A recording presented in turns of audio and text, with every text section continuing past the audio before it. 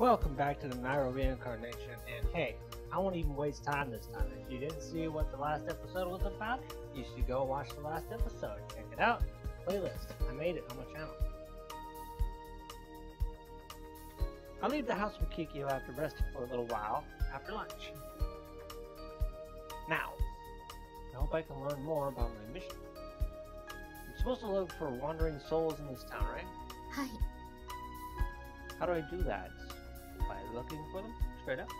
そうですね。私が霊を感知できれば早いのですが、なかなかそういうわけにも。見かけたとしても、霊だと気づけないこともあります。事故で亡くなった方などは、事故当時の傷が残っている場合があるので、見た目で判断できるのですが、自分が死んでいると気づいていない方などは、本当に普通の人間のように振る舞っておいでですので、簡単には。Well, I would think that if you just started paying attention to the humans that are trying to interact with other people, but the other people completely ignore them, that would be a pretty obvious sign that they're dead. I see. Guess I can only tell from the reactions of people around me. Oh, snap. I freaking nailed it. そうなります。This is hard. Wonder if I can find any. 見つけられないのが普通と考えていただいても。ですが、ここ数年は体調のこともあり、先代がお役目を十分に果たせていなかったようですので。There might be a higher encounter. はい。しばらく忙しくなるかもしれません。Alright. Anyway, let's try walking around this area. はい、かしこまりました。Is it better to go to unpopulated area? いえ、その限りでは。Alright. Looks like we'll have to search for them the good old-fashioned way. I proceed freely while walking with Kikyo. It's been a while since I walked around the town like this. I still don't understand my mission, but I guess I'll take this opportunity to have a leisurely walk and reminisce. At least that was my plan. So hot. I gave up after an hour from sweltering heat. I ran into the arcade and the shopping district for shade and to gulp down some cold tea. How about you, Kikyo? いえ、私は汗はかいておりませぬので。It should be hot for you in those clothes. Demons are sure incredible. いえ、ほとんど人と変わりありませんよ。ただ私が食事などをあまり必要としていないだけで。Think of it, you don't eat much. はい。ですが、他の鬼はもっと食べると思いますよ。いいよ様くらい。Starting to get worried about our budget. I quickly scan the surroundings, with the plastic bottles still in my mouth. I don't see anything out of the ordinary. It's just an average day. I'm beginning to doubt if there are actually any ghosts. そうですね。もともと死があふれるような町ではございませんから。先代も一月か二月に一人見かけると、最近はよく霊に出会うと感じるほどだと。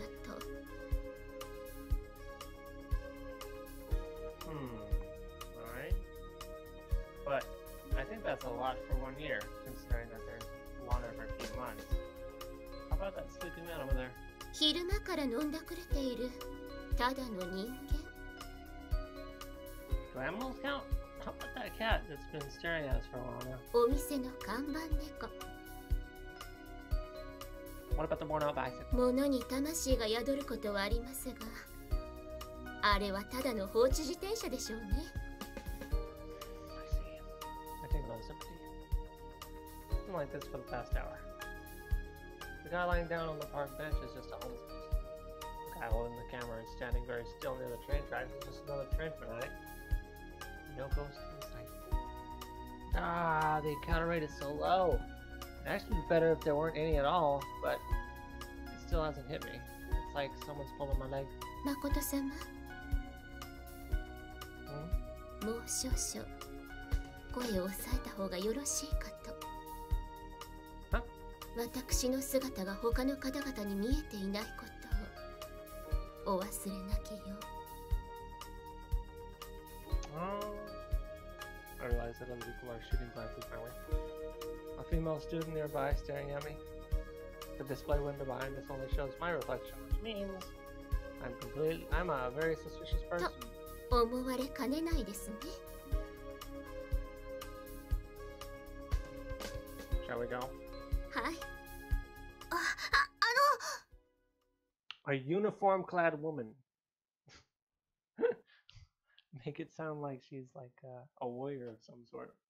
She's just a schoolgirl. Huh? Someone called out to me as soon as I stood up. It was that girl staring at me earlier. What is it? She wouldn't call the cops, would she? 突然ごめんなさい。少しだけいいですか？ Sure, what is it? 犬を探してるんですが、見ませんでしたか？ A dog? はい、芝なんです。豆柴。これくらいの大きさでちっちゃくて。 She tries very hard with gestures to describe her dog to me. I see. She's looking for her dog. それでおまぬけな顔もしてて、こんな説明じゃわかんないですよね。 You have a picture? なくて。 Alright, sure. Stray dogs are a rare sight around here, so I think I know when I see them. I'll let you know when I find them. ありがとうございます。よかった。 You too? 親切にしてくれたのはあなた方が初めてです。ありがとうございます。 I think we found one. 私、滝川小鳥って言います。商店街を出てまっすぐ進んだところにある家に住んでます。これもわかんないですよね。ごめんなさい。私、携帯とか持ってなくて。 So you're Takigawa then. Don't worry. I think I can find you in the telephone directory. はい。では、よろしくお願いします。失礼します。 She takes a bow of gratitude and scuttles away. She's wearing a uniform even though it's summer vacation. She must have found out her dog was missing after coming home from public activities. That's a pity. I've got no luck with my mission. Excuse me.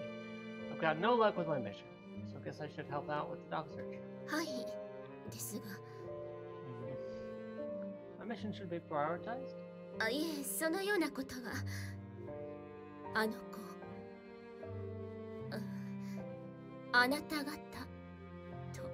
Yeah, she did. 私のこと見えていました。 Huh? Oh, so she's like me. はい。霊視の力を持つ少女。めったにいるものではございません。この出会い、大切にした方がよろしいかと。 Which means I should go dog hunting. 賛成です。 Alright. Let's start looking in the opposite direction of where she went. はい。 I toss the plastic bottle into the garbage chute and head out. A girl with the same power as me and Chris. A younger girl. There's a guy that doesn't sound bad. I better work hard. What I didn't know was that meeting her would have a profound effect on my destiny. At least at the time. Just kidding. はい。 It's nothing, let's go. はい。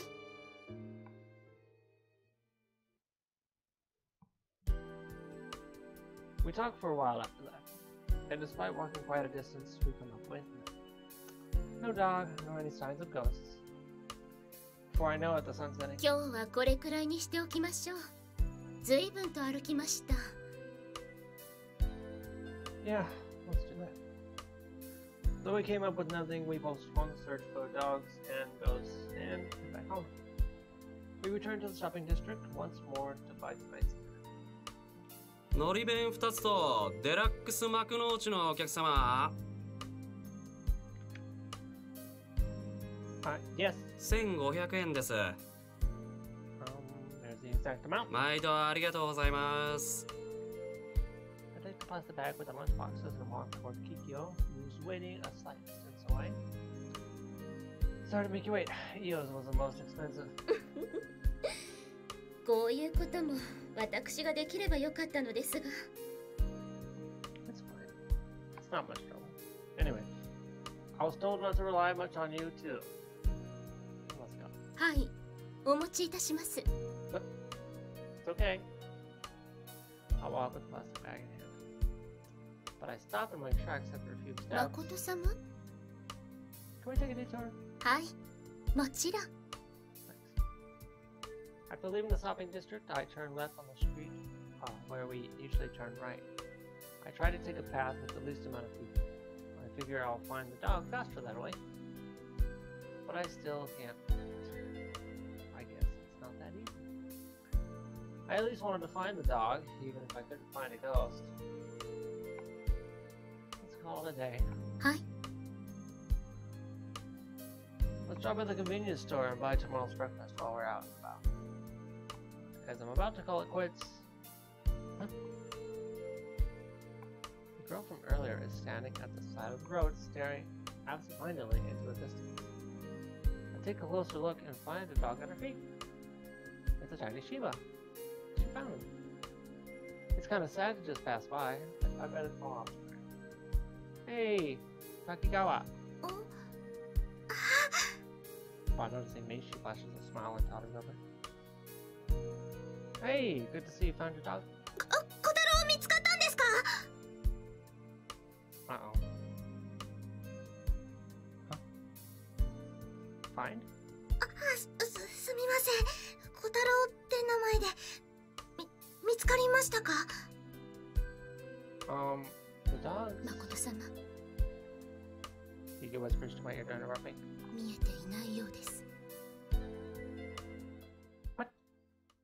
I glance at Takigawa's feet. The dog's wagging its tail, and it's sitting up to snuggle to her.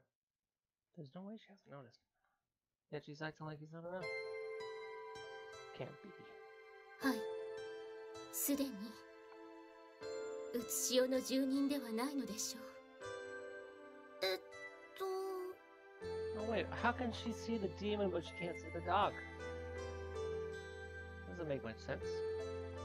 Oh, I bet it's because she still believes the dog is alive. And so she's not aware of his presence. Oh, it's nothing. Actually, we couldn't find your dog. あ、そうですか。 Sorry, I wasn't of any help.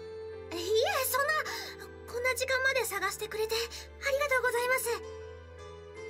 No, I was just strolling around because I had something else to do. You looked so absent-minded earlier. Something wrong? してました？ Are you alright? I live nearby. So you could come to Ruz. Saying that out of the blue makes me look suspicious, doesn't it? いえ。ありがとうございます。大丈夫です。ここ散歩コースなんです。いつもこのくらいの時間にこの道を通ってました。だからこの辺歩いてれば会えないかなって。でも会えませんでした。どこ行っちゃったんでしょうね、小太郎ってば。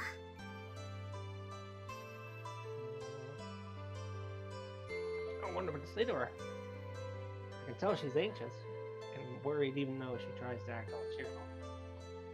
I couldn't possibly say anything reckless to make her feel better. あ、そうだ、お名前。I'm Kagami, Makoto Kagami. 鏡さんですね。今日はありがとうございました。じゃあ、私もうちょっとそこら辺見てくるので。Alright, be careful. I'll keep helping you until we find it. ありがとうございます。ではでは、失礼します。 She takes a bow and hurries away. It looks like the dog was going to chase after her, but he stays put. Still seated, he wags his tail. He watches his owner go away. can't bring myself to just watch him, so I gently pet his hand. So, you can touch ghosts too. I can feel his soft fur, I can definitely feel his presence, and yet, I can't feel his body heat. 霊には血が通っておりませんので。How should I explain to her that her dog's been desperately searching for... is already dead? そうですね。しかし、なぜ気がつかなかったのでしょうか。私の姿は見えたのに。Yeah, that's what I'm thinking. But I bet it's because, you know, she still thinks he's alive. If you're clueless, then so am I. And besides, I wonder why this dog didn't run after her. He already found his master. もしかしたら、この場所に何かあるのかもしれません。伝えたい何かが。Something. She said this with their usual. She said this was their usual path. I can understand if he was waiting for her over here, but other than that, there would be no reason to remain in this area. Something happened to him in this place. Something is binding him to this area. Sorry, I have to pause to make sure audio is working. Okay. I have no clue. I didn't expect to find both the dog and a ghost. Great. 一度家に戻りましょう。これ以上はお体に触ります。Alright. We'll be back, okay? Did you wait for us? I say as I stand up and ruffle his head. The dog doesn't move from that area. His beady eyes stare back at me whenever I turn to look at him. ふむ。犬の霊と不完全な霊視の力を持つ少女か。興味深いの。Hio nods in deep thought while picking off the flesh on a grilled salmon. This was a rare case, according to her. しかし、どういうわけでしょう。鬼が見えて霊が見えない道理はないはずですが。ありえんというわけでもない。誠と会話をしている桔梗が見えた。ならば、誠が撫でている犬であれば見えていたかもしれんな。What do you mean? 特になんてことない写真でも、ここの模様が顔に見えると誰かが言えば、そう見えてくるものじゃろ。So, you mean the girl became aware of Kikyo when we were having a conversation? そういうことじゃな。おそらくは意識の外にある存在に自ら目を向けられるほどその娘の力は強くないんじゃろう。あと考えられるのは、いや、やめておこう。憶測だけならばいくらでもできる。今はとにかくその犬じゃ。はい。あのまま縛り付けておくのはあまりにも不憫。誠様、どうか救ってあげていただけないでしょうか。Of course. It's just I think I finally get it. It's a heavy burden, this mission of mine. そうじゃろうな。死に関わるということは、残された者たちにも関わるということじゃ。その犬だけでなく、飼い主の娘の魂をも救う。この町に住む者たちに心の平穏を。それが鏡家の通したる誠の役目じゃぞ。Yeah, I still don't feel like I'm the head, but I finally feel the responsibility. I've got to do this right. I don't want to screw it up for her sake as well. 触れたか? Don't be silly. I chomp on a fried white meat fish while giving a soft carrot. I finally feel up to the challenge, but what do? The quickest way would be to get Takigawa to notice the ghost. 見える保証はないぞ。あくまでも憶測じゃ。You're right. But I can't just tell her that her dog's... I wouldn't believe it if it was me. Plus, it's just too heartbreaking if she can. ならば、確実に目で見えるものを探してやればよい。I went. 痛いじゃ。dog in itself. ある意味霊体に気づかせるよりも残酷ではあるが、それが一番良い。遺体を見つけ、飼い主の娘と共に弔ってやれ。さすれば犬も成仏できよう。I see. おそらくあの付近に自分はここにいると伝えたいのではないかと。 I want to look for it, but that place is a residential area. All appears suspicious. There's also a chance somebody already picked it up. I could probably talk to the dog if all else fails. ああ、それならば可能ですよ。Huh? A piece of vegetable drops out of my gaping mouth at her surprising statement. For real? Demons can talk to animals? 私には無理ですが、可能なものを生むことはできます。鬼は新たな鬼を生み出すことができる。そしてその主は生み出される鬼にある程度任意の能力を与えることができる。Powers? Me? I can get powers? はい。お役目に必要な能力を誠様のご随意に。How about the power to stop time? そこまでは無理じゃ。限度がある限度が。中二か。Shut up. Anyway, what powers do you have, Kikyo? そうですね。私は少々特殊な鬼でございますので、能力と言えるような能力は、ただ強いて言うならば、誠様のお世話をするために必要な知識と、主のおそばを離れても活動できるだけの力を与えられております。You mean Rams? はい。本来、鬼の生と死は主と共にありますので、そういった意味で、私は本来の鬼とは性質が異なります。I see. That's why everyone died with him. You really left Kikyo here for me? So, you could conjure a demon who could talk to animals then? そのような限定的な能力でよろしいですか？そんな力、次はいつ活用できるかわからんぞ。例は動物ばかりではない。Oh, so that's right. What to do?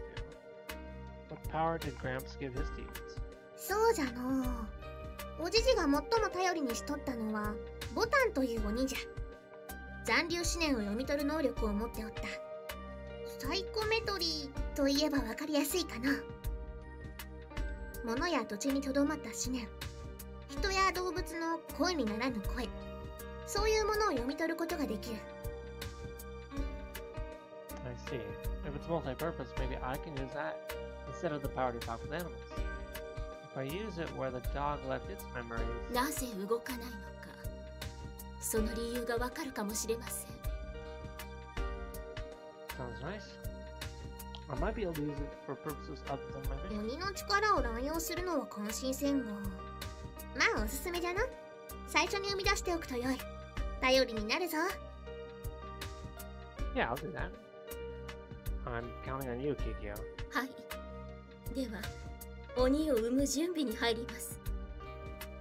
ですが、私一人では。I see. I have to give it powers, right? What should I do? そうですね。まずは、誠様にこれから生まれてくる鬼を強く思い描いていただくこと。鬼の外見と力は、その思いに左右されます。Got it. 次に、主従の紐付けを行うために、あるものを分け与えていただきます。Something like what? 誠様の魂が色濃く溶けた血液を。Blood. That sounds so vampire-esque. 当たらずも遠からずでしょうか。鬼は人の生き血を好みますので。My blood. How much you need? ほんの少しで問題ありません。お体に触るほどの量では。That's no big deal. その程度というがの、儀式の最中、血の匂いに酔った鬼が正気を失い、主を食い殺すこともあり得る。Really? 恥ずかしながら、ありえないとは。無事儀式が済んだとしてもじゃ、鬼は生き血を好むと言ったろう。常に吸血衝動と戦っておる。その衝動に負ければわかるじゃろう。 I'll become their meal? そういうことも起こりうる。まあもちろんそうならぬよう鏡家は鬼を従える術を研鑽してきたわけじゃがの。鬼は主に危害を加えられん。そういう風になっておる。 I see. Why didn't you tell me that first? 多分 Oh, that's why. Probably. 世の中に絶対はない Uh-huh. ですが、誠様、安心していただけるかは分かりませんが、吸血衝動は抗えないほどではございません。食事や睡眠で収まる程度です。ですから、主を食い殺すなど、よほどのことがなければ起こり得ません。 I see. 二代目は鬼に食われて死んでおるがの。 Oh. What's your deal? Are you trying to make a meal and make me feel nervous? 鬼を刺激するリスクを包み隠さず伝えておるだけじゃ。鏡家当主がその程度で不安になってどうする。 Still. まあ二代目の時代はまだ鬼を刺激する術が未熟だった。先ほども言ったが今はそうではない。よほどのことなどそうそう起こらんじゃろう。 I can't help but think something's gonna happen. 儀式以外でも日常的に血を求めるが、時折少量与えてやれば落ち着く。いきなり噛みつかれることもないじゃろう。ただゼロではないと肝に銘じておけ。この世ならざる者を従えるとはそういうことじゃ。 Got it. よろしい。卑怯、儀式の準備じゃ。はい。勢い余って誠の喉笛を噛みちぎらんようにの。 Oh, great. She's taking it from my throat? That's not cool. はい、承知しております。まずは食事じゃ。しっかりと食っておけ。 Yeah. Forget it. I'll take a bath first. Is the bath ready? はい、沸いておりますが、お食事はどうされますか？ I lost my appetizer. もったいない。食べていい？ Go ahead. Put my chopsticks down and get it. Can't seem to calm down. I walk hastily out of the living room before anyone could notice.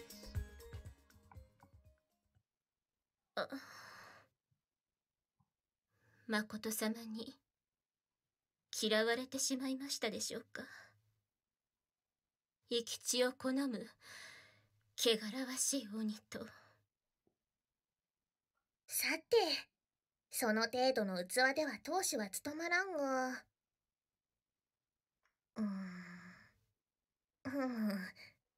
ちょいと脅しすぎたかの。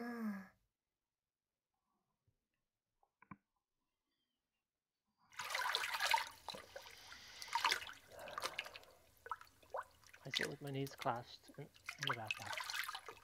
And I feel like I'll get dizzy too because I'm unusually nervous. They reformed some parts of the house, particularly the wet areas, when I wasn't around, so the bathroom was rather neat. That's why I feel like I've escaped to a different dimension. Doesn't mean I'm any less nervous though. Team Cold Bloodhounds. They're invisible to people. They don't show up in mirrors or photographs. But the aura they project isn't otherworldly at all. They look like normal girls to me. That's probably why I took it too lightly. Please listen to me. I don't feel Kikyo at all. Unfortunately, I started fearing for my life a little bit. The biggest factor is my inability to deal with things. I changed from a normal college student present head of the Kagami. I couldn't have imagined I'd be in such an unrealistic situation a few days back. I thought my ordinary life would just continue forever. Nah. My unbelievably boring life would have continued. This may have been a good turning point. I wonder how she's doing. I haven't seen her in a long time. There sounds from the washroom. Someone there? Wait, hold on a second!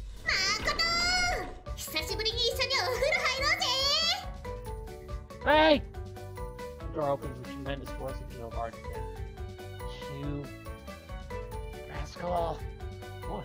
What are you doing?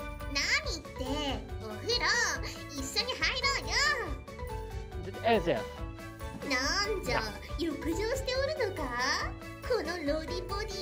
Don't be silly. What are you thinking? What are you thinking?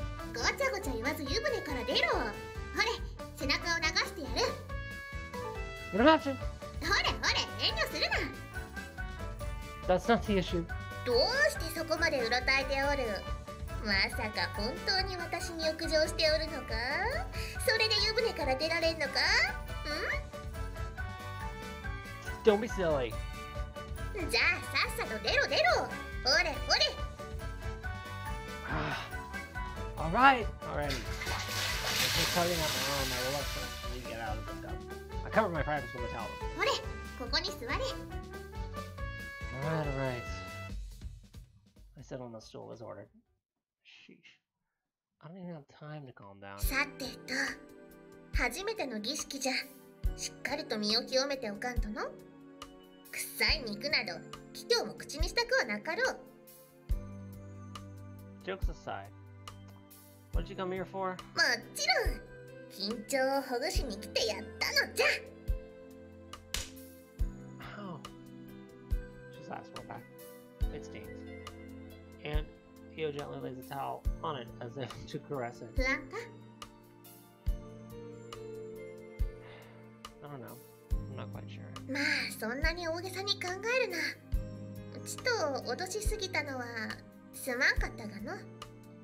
少しばかり見栄として血をくれてやるだけじゃ。安いものだと思うがの。それだけで鬼の力と忠誠を得られるのだから。Well, that's true. 桔梗が怖いか？ Nope. では信頼してやれ。桔梗は誠を慕っておる。牙など向くはずがなかろう。Yeah. 鬼を生む儀式は今後何度も経験することになる。時期になれるじゃろう。Several more times, huh? How do they suck blood, by the way? 方法はいろいろとあるが、鬼が一番喜ぶのは口移しじゃのう。That sounds painful.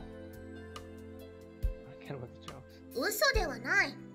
鬼は主に対して異性への愛情に近い感情を持っておるからの。恋人のように扱ってやると喜ぶんじゃ。100%. ははー。What? まことよ。まさかキスの経験もまだとはの。いやはや虚しい青春じゃの。Huh? キス程度で緊張しよって私で練習しておくか。よいぞ。ふれふれ。 Silly. Teasing me again. 本気じゃ。 She winds both her arms around my neck and gets up close. I don't feel any humps on her chest. Still, the smoothness of her skin and warmth of her body is dangerously close to being. よいぞ。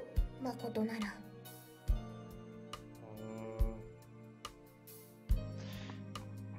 Okay. I hate this girl. I'll tell you that right now. I do not like her at all. Whoops. So I'm gonna say, please let go. Get away. なんじゃせんのか。 If I kiss someone like you, it'll go beyond just being a crime. ほう。